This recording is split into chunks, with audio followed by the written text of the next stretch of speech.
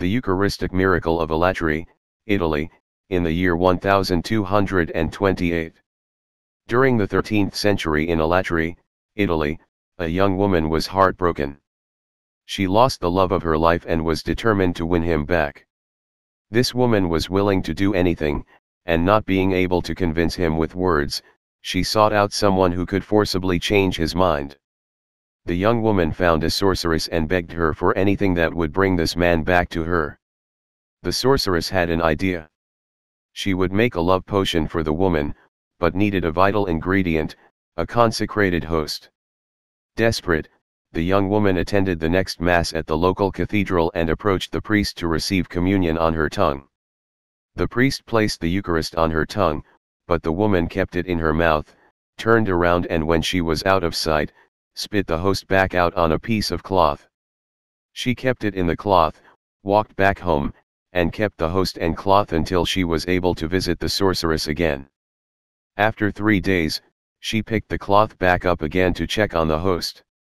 What she discovered was not the white host she originally had.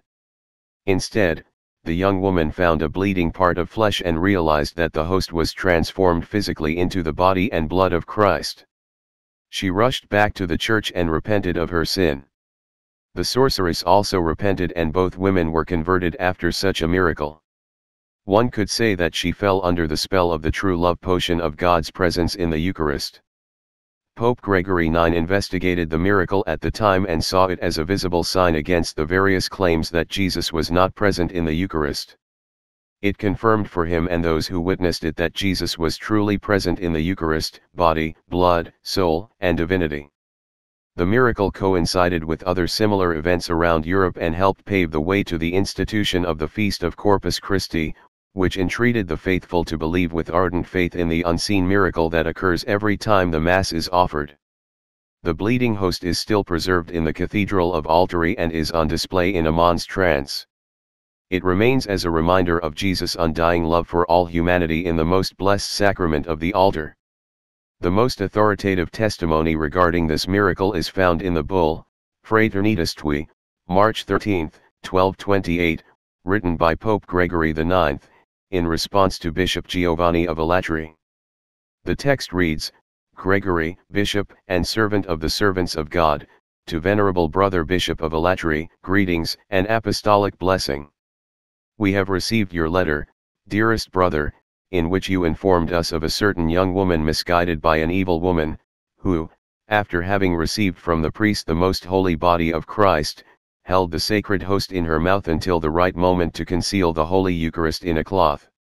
After 3 days, she discovered the same body which she had received in the form of bread transformed into flesh, as everyone has been able to verify with their own eyes.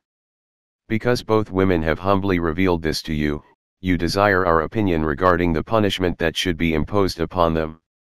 First, we give thanks with all our strength to him who, though he always operates in marvelous ways, in this case repeats miracles and produces new wonders so that he calls to sinners, converts evildoers, and confounds heretics while strengthening faith in the truth of the Catholic Church, sustaining hope and reigniting charity. Thus, dearest brother, by means of this apostolic letter, we dispose that you inflict a milder punishment on the young woman, whom we hold to have done this more from weakness than malice, especially because it can be believed that she has sufficiently repented in confessing her sin.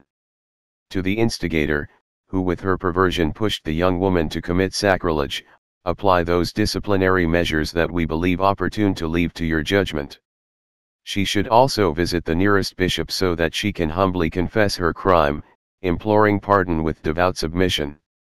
The Pope interpreted this episode as a sign against the widespread heresies regarding the real presence of Jesus in the Eucharist and pardoned the 2 repentant women. A commemorative medal was coined on the 750th anniversary of the miracle. One side showed the cathedral facade and the reliquary, while the other a bust of Pope Gregory IX with the papal bull.